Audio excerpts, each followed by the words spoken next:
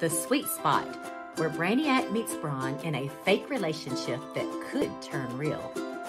Blakely Donelson, a professor of psychology, never expected to get dumped by her colleague, and she certainly didn't anticipate crossing paths with a hunky mixed martial arts fighter.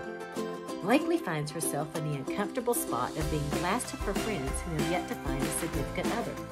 While she tells herself that she's perfectly happy being single, her heart has other ideas.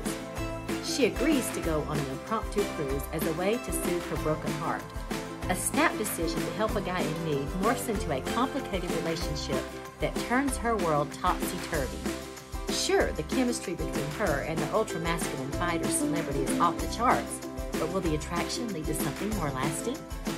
Corbin Ledger, aka the choir boy of Compton, is also reeling from a recent breakup with his glamorous girlfriend.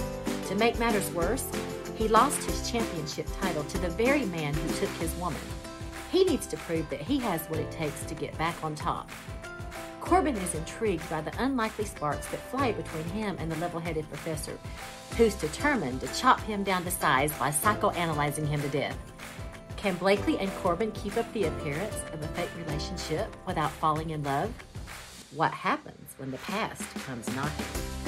If you like flirty heroines, swoon-worthy hunks, and a dash of dramatic angst, you're gonna love the One-on-One on Love, the newest book in my Good Girls Don't Come Last series.